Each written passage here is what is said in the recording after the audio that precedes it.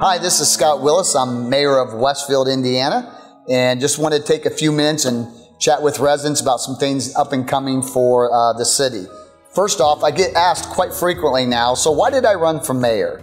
You know, I've served my community my whole life. Started out in the Marine Corps, spent 30 years in the Marines, but here locally I was involved in numerous non-for-profits, city council, planning commission, and really see our city at a crossroads right now. When you look at some of the challenges we're facing around downtown, rapid growth, a lack of a commercial tax base, I really felt like my experiences both on the private sector and corporate America, and then also through my volunteering in the city, that I brought a skill set that was unique that could really move our city forward into the future. So I want to encourage everyone to show up on March 21st. I'm having my first town hall meeting, 7 p.m. at the Woodwind Golf Club. And we're going to talk about a lot of things. I'm going to share my vision for Westfield called Advancing Westfield.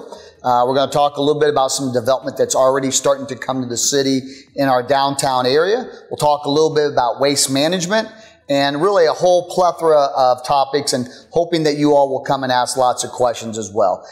My goal is to be the most transparent mayor I can possibly be, and it really starts with town hall meetings and making myself available to residents. So please show up, and hopefully we'll see everybody there.